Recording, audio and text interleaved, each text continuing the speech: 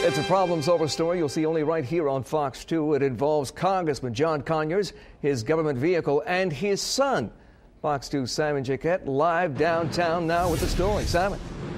Huel, in the last couple days, I've learned about a very serious and potentially ugly situation developing for the congressman. In my hand, a copy of the police report with some very troubling facts.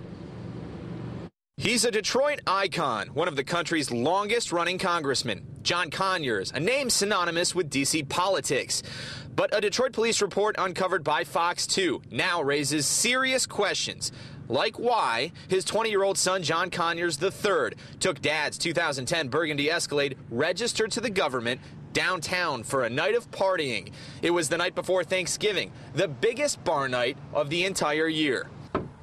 Our first stop to the Conyers residence didn't do much good. His son came to the door but wouldn't open up. It gets worse. The police report says the night the SUV was driven downtown, someone broke into the vehicle. It was parked here at Brush and Congress. At about 12:30 a.m. Thanksgiving morning, John III came back to find 2 laptops stolen and something else peculiar. John III told police $27,500 worth of concert tickets to the Fillmore disappeared too. It was John Conyers' son who reported the crime to the Central District. But the victim, according to the document, the person or agency associated with the vehicle, is none other than the 14th Congressional District.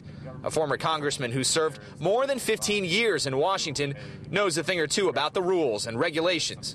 I've never, ever heard any member of Congress get into a situation like this. I don't know of anybody, I don't know of a single person in Congress in the 16 years that I was there who had the vehicle titled in the name of the government. I would tell you that they better use it just for the purpose of what they have been required to do. And that's it, nothing beyond that. No, not to allow it to get in the hands of a relative or a friend or whatever. On the federal government's website, the rules are spelled out clearly. If an employee willfully uses or authorizes the use of a motor vehicle for other than official purposes, the employee is subject to suspension of at least 1 month or up to and including removal by the head of the agency. We are still working to find out what those expensive tickets were doing in that SUV, and also if one or both of those laptops may have belonged to the congressman and had sensitive government information on them. Huel and Taryn? Simon, we understand you went to the Conyers family home. Have you had any response at all from the congressman's office?